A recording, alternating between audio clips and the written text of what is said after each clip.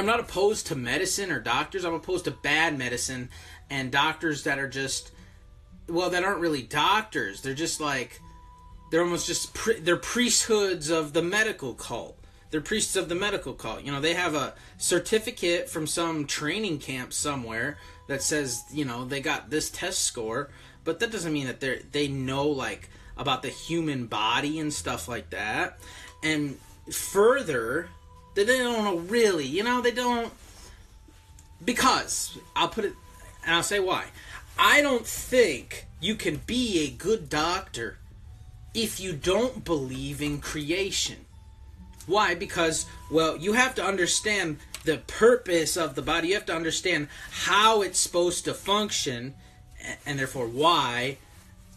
And both those things require a creator in order to actually properly diagnose and then fix it, right? So I think if you believe in evolution, it's basically bad doctor practice right from the beginning, because, well, just give them drugs, it'll evolve, right? They'll just evolve and adapt to it.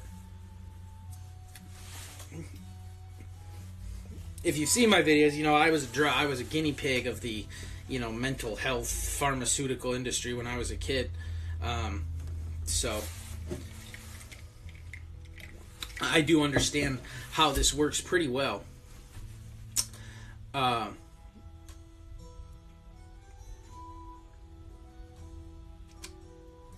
was the topic of this video? Pharmaceuticals, vaccinations, medical industry.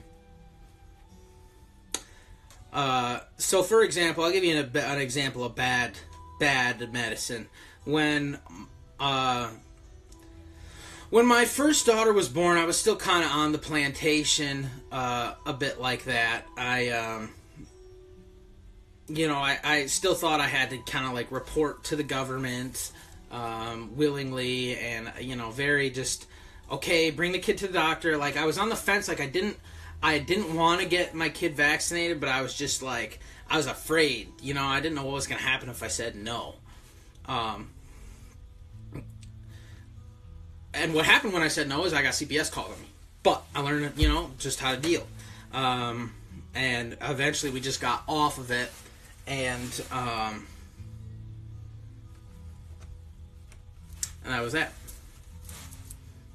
None of my other, Mary and John both haven't had their vaccines. I don't think John's been sick a day in his life. The kid is a little machine. Yeah, pretty incredible, really. So,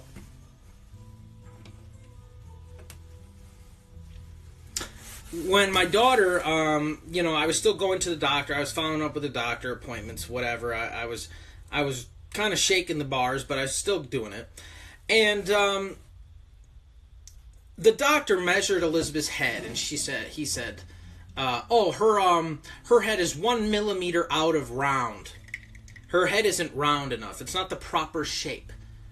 We need to prescribe her a head-shaping helmet to bring her head back into proper alignment, and that costs about $3,500.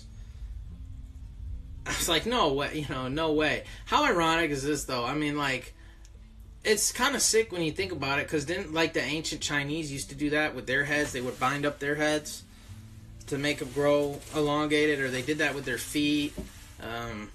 Different cultures did different stuff like that, and I was just like, wow, we try to pretend like we're so far advanced and beyond all that stuff, but no, not really. I got a second opinion on this whole head shape thing, and he said no, there was no problem. The other doctor I talked to about this gave me this look like, what? Are you crazy? So yeah, this guy just tried to, you know, peddle me something, and, you know, he worked for one of these large health corporations.